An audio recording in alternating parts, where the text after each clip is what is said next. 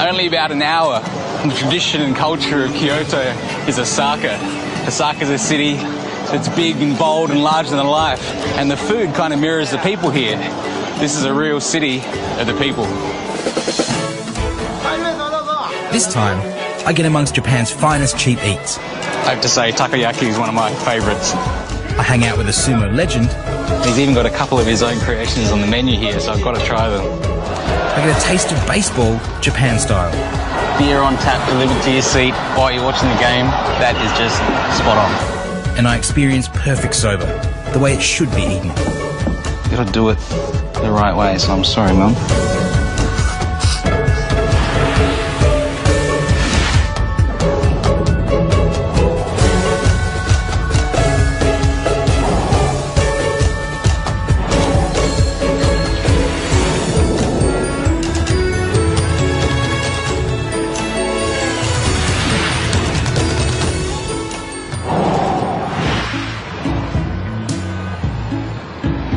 Since the very beginning, Osaka's been a place where money talks. In feudal times, while the samurai of Tokyo would go up and down stairs on the left, they say to give them more room to draw their swords, the merchants of Osaka always stuck to the right, to keep their wallets safe from pickpockets. Even today, the greeting in the Osakan dialect, mo karimaka, literally translates to, are you making lots of money? And today, that Osakan trait of watching the pennies means that this is the place to come for eating on the cheap. By now you could be forgiven for thinking that everything in Japan is just fine dining at the top end of town.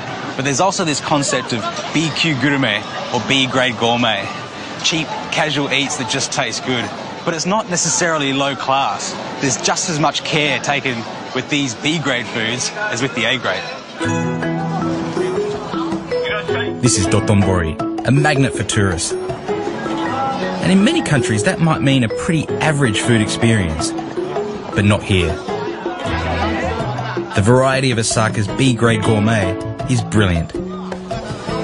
So let's start our cook's tour with the ever-popular takoyaki, octopus balls. I just love the speed and the pace of it. You can work up an appetite just by watching it being cooked.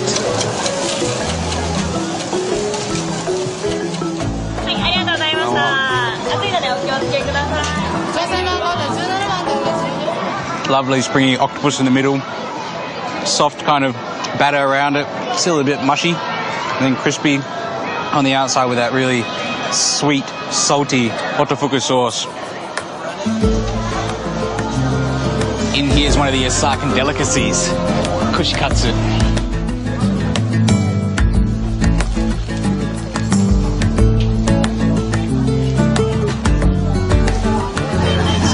This is what it's all about. Selection of skewers, all in a really light, crispy breading.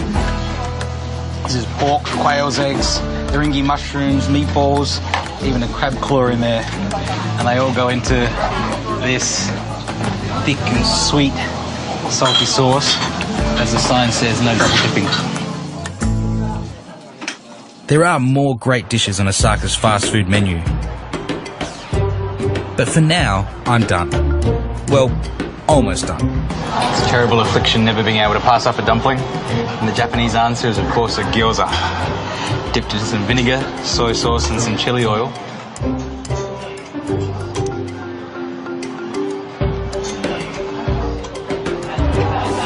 Not bad at all. The surprises this city offers the food lover don't just end at the snacks.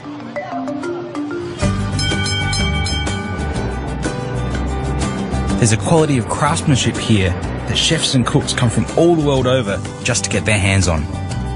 I'm here to pick up something I've had on order for a while, and I'm particularly excited because this is Sakai City, and that's the home of Japanese knife making.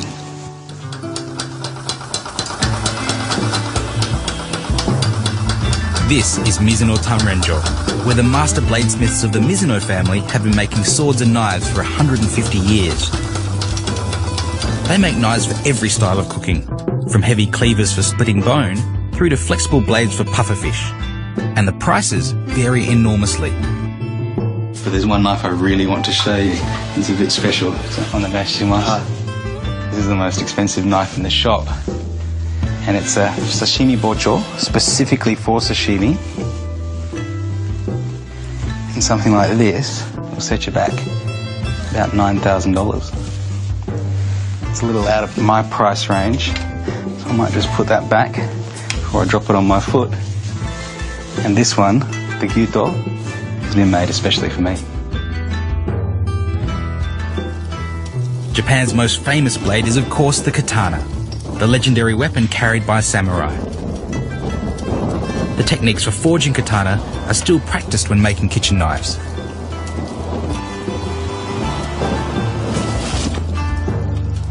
The repeated heating, beating and cooling of the steel creates a strong, durable blade that stays sharp.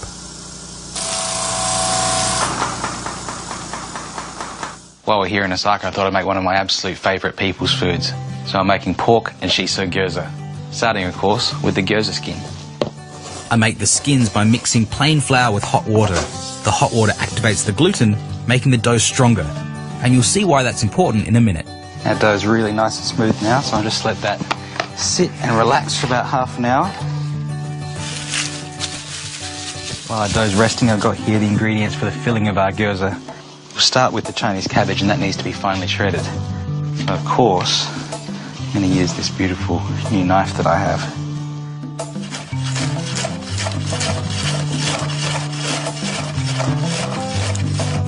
To reduce its moisture content, the shredded cabbage is mixed with salt. And while that rests, I finally chop a bunch of spring onions. And in with the spring onions, some really fatty pork mince. And the fat's really important because that's going to give us a nice, soft and juicy texture to our filling. Just a few seasonings in that. Some soy sauce, sake, and mirin, the old favourites. And some grated ginger as well. Our last ingredient into our pork and shiso gyoza, shiso. These are a herb that have a really peppery, minty flavour. I'll just put those shredded shiso leaves straight in to our dumpling filling. I always use a saucepan when I'm making dumpling fillings because it really does work well. The high sides keep the filling in the bowl. The handle's good to keep it steady. Our cabbage is looking good now. I'll just extract the last little bits of that moisture. That can go straight in to our pork mince. The salt that's included in with all of that cabbage mix is going to make a real difference to the texture of our filling. Time now to prepare our skins. Simply cut into small cylinders, squash them flat, and then roll into discs. And the important part for a Japanese gyoza, as opposed to a Chinese jiaozi, is that the skin needs to be really thin so it can get nice and crispy. These are big jumbo gyoza, so we can afford to put a bit of extra filling in. But even though they're big, we're only using about 1 teaspoon to 2 teaspoons of filling per dumpling. And then just pinch one end, and with a series of pleats, move along the entire length of the dumpling. And that's your gyoza. Now they've just started to brown, pour in some water till it's about 1 centimetre up the side of the gyoza, and then put the lid straight on. Turn the heat down just a touch and let that steam with the lid on for about 10 minutes or so. And now I just finish off the gyoza with a mixture of corn flour and water and add a little sesame oil. Just fold these out, upside down, nice and crispy on the bottom. Normally you'd just serve these with a dipping sauce of some rice vinegar, soy sauce and chili oil. But because we're in Osaka, I'm going to do something slightly different. This is okonomiyaki style gyoza. And that begins with otofuku sauce and Japanese mayonnaise. A really good amount of spring onions. And finish off with our bonito flakes. There it is. Okonomiyaki style jumbo pork and shiso gyoza.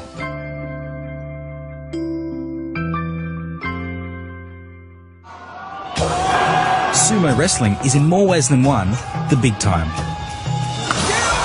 Wrestlers go head to head in exhilarating battles of technique, speed and raw power. Every one of the 6 annual tournaments held around Japan has the electric atmosphere of a Las Vegas title fight. Sumos have their own language, customs and even cuisine, and they train for most of their lives for a shot at becoming champions. Those obtaining the highest rank of Yokozuna are bona fide superstars.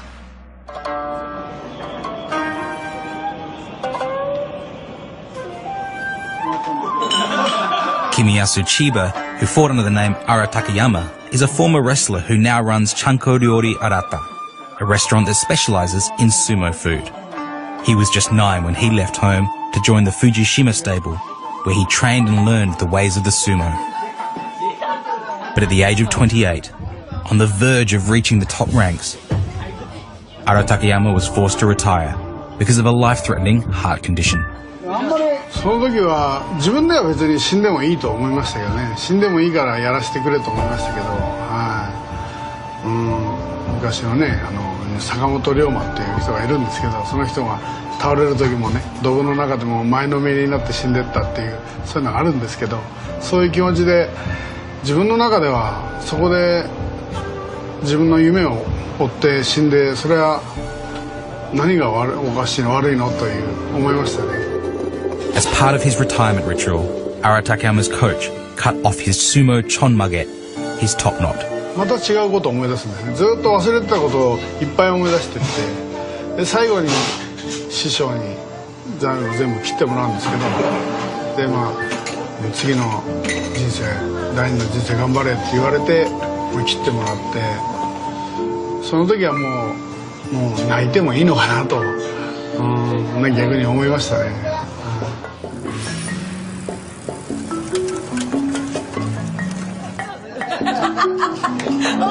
Ara Takayama thought his life was over, but really it had only just begun.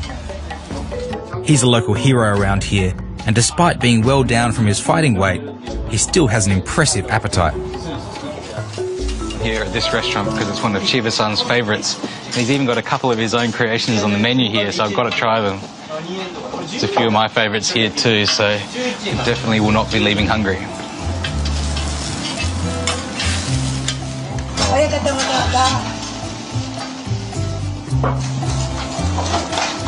This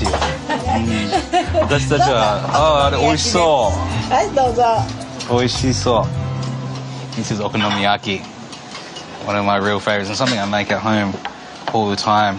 It's a very similar process to the takoyaki, but the great thing with okonomiyaki, the name is actually the things that you like grilled. Okonomiyaki is simple. Chopped cabbage and egg are stirred with a basic batter. Some tempura batter bits and pickled ginger are mixed in, and then you add whatever ingredients you like.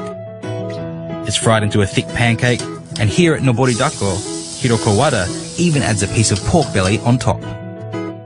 And then it's served with a sweet sauce, mayonnaise, spring onions or nori seaweed, and bonito flakes. The little takoyaki balls are pretty easy too. A watery batter is poured into this special hot plate. Boiled octopus is added, along with some pickled ginger and more tempura batter bits. It's then flipped around until it cooks into a round ball, toasted on the outside but still soft in the middle. And these ones are served with Ara Takayama's own style of toppings that he and I have decided to call tako-chanko. A bit of mayonnaise plus lemon, salt flakes, spring onions and sesame seeds. There's a lot to like about Osaka. The food's tasty, not too complicated. The people are great fun and always ready to have a laugh. It's a place you can really get used to.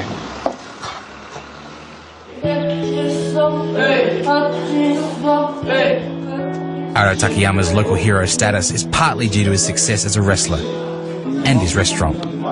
But more than anything, it's because he set up this sumo school to pass on his skills and his philosophy to the next generation. 相撲を取るだけじゃなくて、やっぱ相撲を取る、相手を敬う気持ちも大事だし、よろしくお願いします、ありがとうございましたと、そういう当たり前のことをね、学んでほしいですね。相撲道の道がすごい大事だと思う。Got a lot of hungry mouths to feed today, so I'm making a sumo favourite. It's chanko nabe. The base for chanko nabe is historically chicken, and that's because a chicken always stands on 2 feet rather than a pig or a cow which is on 4. Of course, there are many variations of chanko nabe that do use beef or pork, but I'm just sticking with chicken. I'm going to make some miso chicken meatballs. I've got some chicken mince here. Let's put it into the pot with some spring onions. A touch of miso for flavour. And then salt. And a bit of water as well. When you're making meatballs or dumpling fillings, my grandma always taught me, stir the mix in one direction only. And I used to think that was just an old wives' tale, but there's actually some truth to it. Mixing in one direction aligns all the proteins of the meat, and that gives you a nice springy texture to your dumpling filling or your meatball.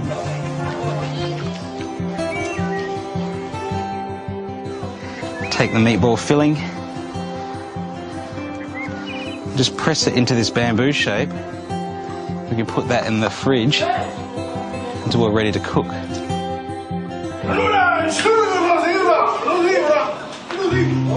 So I've got some chicken thighs here as well. I'll just cut them into big chunks. Big chunks for growing boys. The ironic thing about chanko nabe is, even though it's got a reputation for producing big sumos like these boys, it's actually a really healthy meal. Lots of protein, lots of vegetables, and relatively low in fat. I've got a nice selection of vegetables here, potatoes, some Japanese leeks or negi, daikon radish, carrots, Chinese cabbage, enoki mushrooms and shiitakes. Just use whatever comes to you.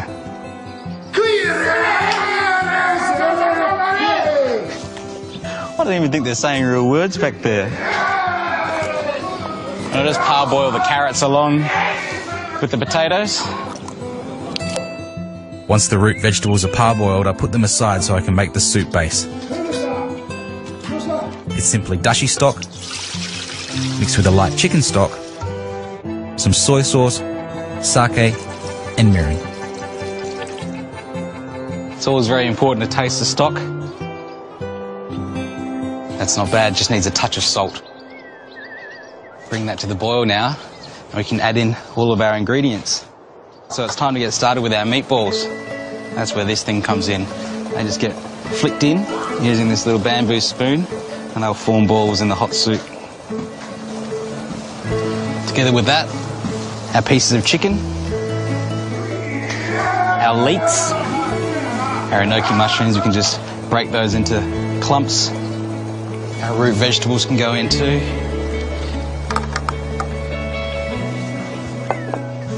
Shiitake mushrooms, fried tofu, and then cover the whole thing with the rest of our Chinese cabbage. Put the lid on there and we'll let it boil away. This is looking really good now. So the last thing I've got to do is to add the noodles. And now the big test. You may think that feeding this crowd is easy, but believe me, they know the difference between a good and bad chanko nabe. Here we go. Dozo.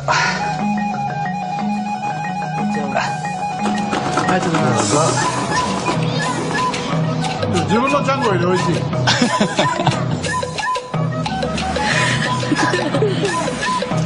Delicious.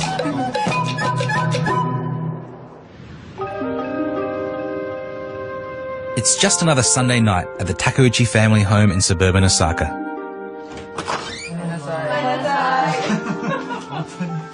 But Sundays are special because it's the only night of the week Masa Takeuchi gets to eat dinner with his family. You see, Masa owns and runs Sobakiri Masa, one of Osaka's finest soba noodle restaurants. He's there 7 days a week, 365 days a year. And most of those days he's working for more than 15 hours at a stretch. Such are the demands on a chef who will settle for nothing less than perfection. Are you trying to make perfect soba? Yes, trying. できると思いますか？できないです。多分。until end of my life ね。できないと思います。ただそれに向かっていく、ことをやめなければ、近づくことはできると思う。Soba noodles are made from buckwheat flour mixed with a mid-gluten plain wheat flour. Of course, Masa could buy the flour already milled, but he wants total control. So he buys the buckwheat he judges to be the best, then he makes the noodles exactly the way he wants them to be. 理想のそばっていうのは、例えば口の中で弾けるようなそばを作りたい。でも難しいことはいらなくて、当たり前のことをするっていうことが。Masa's now making his dipping sauce for soba noodles, and like so many things in Japan, it starts with dashi. He's put kombu into cold water, left it overnight to infuse, and then removed it and brought that to the boil. The other ingredients that go into it are dried sardines and 2 different kinds of dried bonito. Well, this is really the wonderful thing about simple Japanese stocks like this. It's so clear and so light when you look at it, but it's rich and deep and full of body. So this is really interesting. This is a mix of soy sauce that Masa-san is kind of his secret recipe. Soy sauce and various types of sugar, and also a particular kind of honey that he likes. And then his dipping sauce for his noodles is just a mix of this 1 to 4 with that flavorful dashi. I think it is.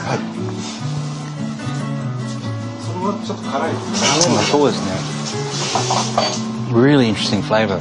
It's sweet and strongly umami いっぱい入ってるんですね。ちょっと甘さはすごい美味しい。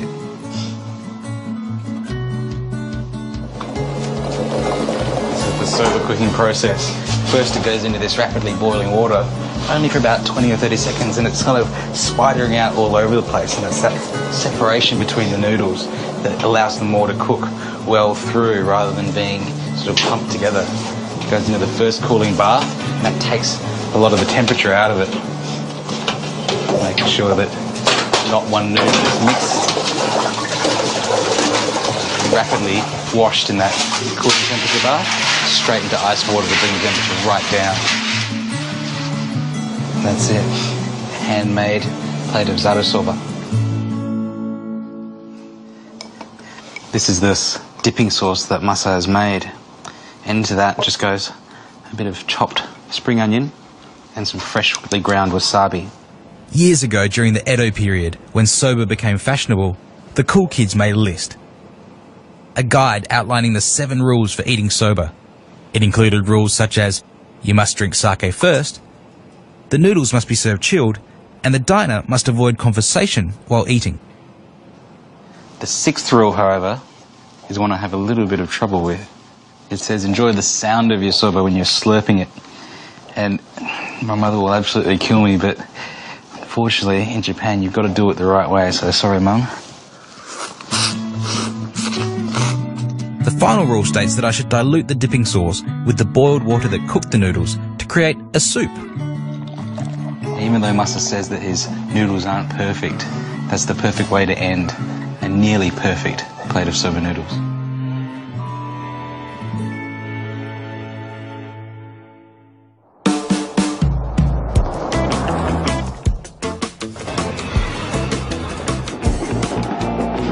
There's one thing people in Japan love as much as food, it's baseball. I'm off to the home of Japanese baseball, Koshien Stadium in Osaka. A hot dog at a ballpark might be a US cultural icon, but in Japan they do things slightly differently.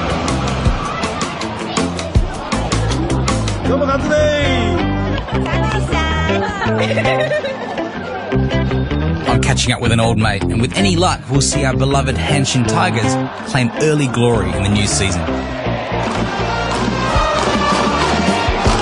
But first, some fuel. Whether it's a hot dog at the baseball or a pie at the footy, I think a lot of us associate food and sport together. And here your options are pretty much endless. You've got sushi, you've got grilled meat, you've got the standard hot dog, and also some curry here as well.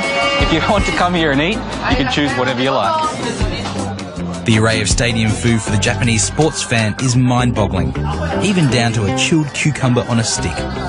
And And whether you're in the finest restaurant or just cheering your team on to victory, it's quite clear that here in Japan, they never miss any opportunity to eat like a king.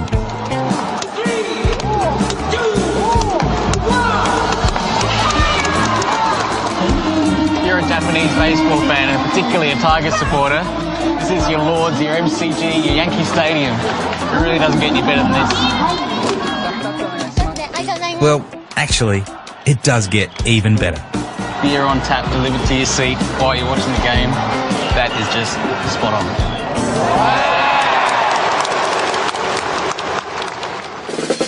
Next time, I head south to Kyushu and Shikoku. It's bright and exciting and vibrant as anywhere in the world.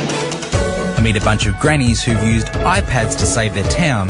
It's quite incredible and quite special, really. A pig farmer who feeds his pigs strawberries. It actually changes the proportion of fat and meat.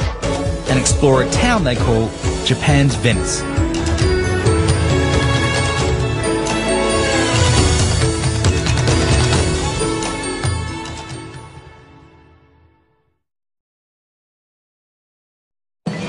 Only about an hour from the tradition and culture of Kyoto is Osaka.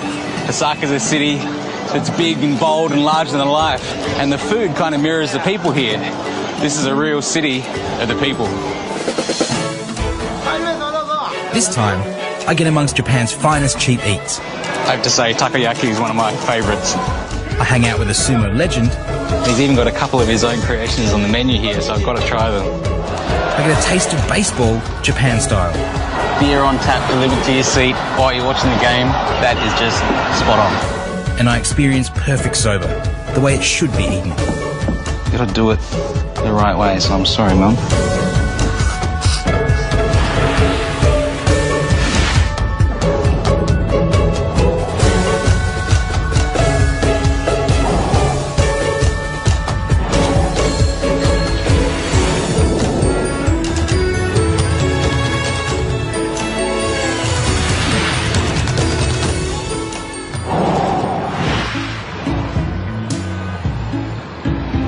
Since the very beginning, Osaka's been a place where money talks. In feudal times, while the samurai of Tokyo would go up and down stairs on the left, they say to give them more room to draw their swords, the merchants of Osaka always stuck to the right, to keep their wallets safe from pickpockets. Even today, the greeting in the Osakan dialect, "Mokarimaka," literally translates to, "Are you making lots of money?" And today, that Osakan trait of watching the pennies means that this is the place to come for eating on the cheap. By now you could be forgiven for thinking that everything in Japan is just fine dining at the top end of town. But there's also this concept of B-級gourmet or B-grade gourmet. Cheap, casual eats that just taste good. But it's not necessarily low class. There's just as much care taken with these B-grade foods as with the A-grade. This is Dotonbori, a magnet for tourists. And in many countries that might mean a pretty average food experience. But not here. The variety of Osaka's B-grade gourmet is brilliant. So let's start our cook's tour with the ever-popular takoyaki, octopus balls. Just love the speed and the pace of it. You can work up an appetite just by watching it being cooked.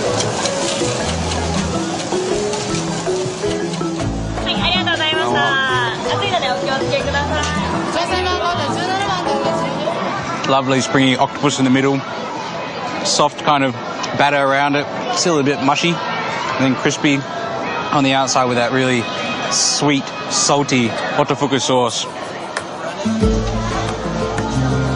In here is one of the Osakan delicacies, kushikatsu.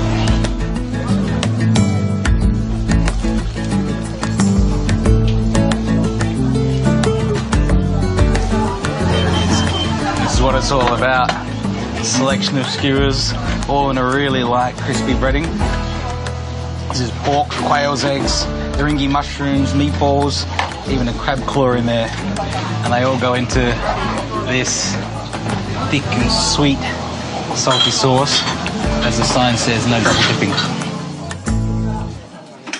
There are more great dishes on Osaka's fast food menu. But for now, I'm done. Well, almost done. It's a terrible affliction never being able to pass up a dumpling. And the Japanese answer is, of course, a gyoza. Dipped in some vinegar, soy sauce, and some chili oil.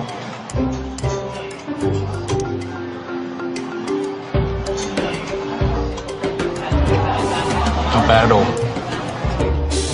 The surprises this city offers the food lover don't just end at the snacks.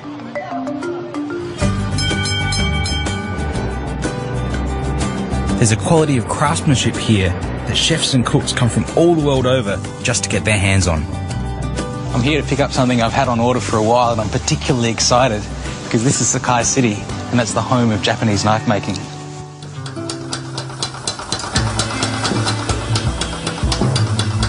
This is Mizuno Tanrenjo, where the master bladesmiths of the Mizuno family have been making swords and knives for 150 years. They make knives for every style of cooking, from heavy cleavers for splitting bone through to flexible blades for pufferfish. And the prices vary enormously. But there's one knife I really want to show you. It's a bit special. This is the most expensive knife in the shop.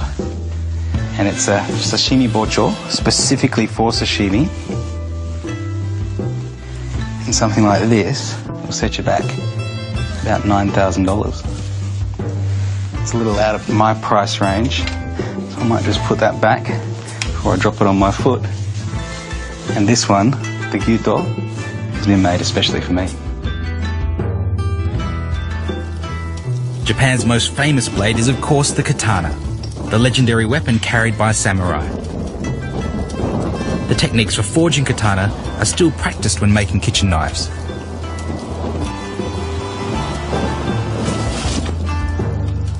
The repeated heating, beating and cooling of the steel creates a strong, durable blade that stays sharp.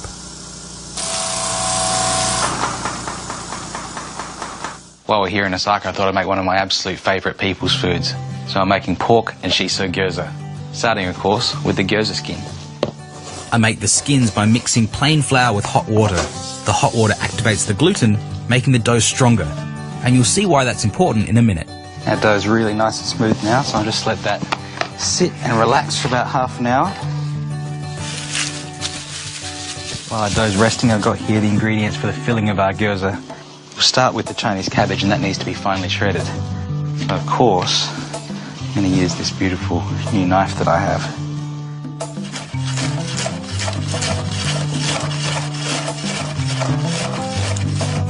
To reduce its moisture content, the shredded cabbage is mixed with salt.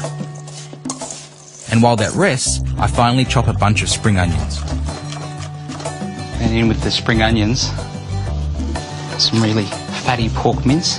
And the fat's really important because that's what's going to give us a nice, soft and juicy texture to our filling. Just a few seasonings in that. Some soy sauce, sake and mirin, the old favourites. And then some grated ginger as well. Our last ingredient into our pork and shiso gyoza, shiso. These are a herb that have a really peppery, minty flavour. I'll just put those shredded shiso leaves straight in to our dumpling filling. I always use a saucepan when I'm making dumpling fillings because it really does work well. The high sides keep the filling in the bowl. The handle's good to keep it steady. Our cabbage is looking good now. I'll just extract the last little bits of that moisture. That can go straight in to our pork mince. The salt that's included in with all of that cabbage mix is going to make a real difference to the texture of our filling. Time now to prepare our skins. Simply cut into small cylinders, squash them flat, and then roll into discs. And the important part for a Japanese gyoza, as opposed to a Chinese jiaozi, is that the skin needs to be really thin so it can get nice and crispy. These are big jumbo gyoza, so we can afford to put a bit of extra filling in. But even though they're big, we're only using about 1 teaspoon to 2 teaspoons of filling per dumpling. And then just pinch one end with a series of pleats. Move along the entire length of the dumpling. And that's your gyoza. Now they've just started to brown. Pour in some water. till it's about a centimetre up the side of the gyoza, and then put the lid straight on. Turn the heat down just a touch and let that steam with the lid on for about 10 minutes or so. And now I just finish off the gyoza with a mixture of corn flour and water and add a little sesame oil. Just fold these out, upside down, nice and crispy on the bottom. Normally you just serve these with a dipping sauce of some rice vinegar, soy sauce and chili oil. But because we're in Osaka, I'm going to do something slightly different. This is okonomiyaki style gyoza. And that begins with otofuku sauce and Japanese mayonnaise. A really good amount of spring onions. And then finish off with our bonito flakes. There it is. Okonomiyaki style jumbo pork and shiso gyoza.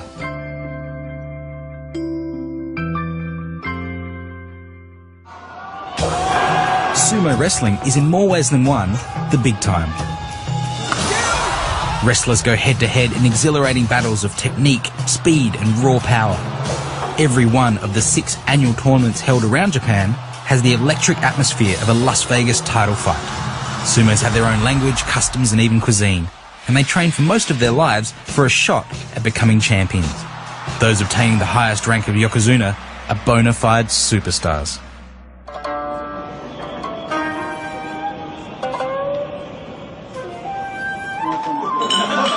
Kimiyasu Chiba, who fought under the name Ara Takayama, is a former wrestler who now runs Chanko Ryori Arata, a restaurant that specialises in sumo food. He was just 9 when he left home to join the Fujishima stable, where he trained and learned the ways of the sumo. But at the age of 28, on the verge of reaching the top ranks, Ara Takayama was forced to retire because of a life-threatening heart condition. その時は自分では別に死んでもいいと思いましたけどね。死んでもいいからやらせてくれと思いましたけど、はい。昔のね、坂本龍馬っていう人がいるんですけど、その人が倒れる時もね、ドブの中でも前のめりになって死んでったっていう、そういうのがあるんですけど、そういう気持ちで自分の中ではそこで自分の夢を追って死んで、それは何がおかしいの悪いのという思いましたね。As part of his retirement ritual, Ara Takayama's coach cut off his sumo chonmage, his top knot. また違うことを思い出すんですね。ずっと忘れてたことをいっぱい思い出してって、で最後に師匠に全部切ってもらうんですけど、で次の人生第二の人生頑張れって言われて切ってもらって、その時はもう泣いてもいいのかなと、逆に思いましたね。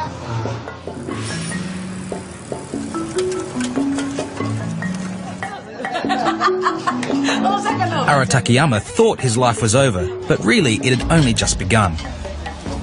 He's a local hero around here, and despite being well down from his fighting weight, he still has an impressive appetite. Here at this restaurant, because it's one of Chiba-san's favourites, he's even got a couple of his own creations on the menu here, so I've got to try them. There's a few of my favourites here too, so I definitely will not be leaving hungry.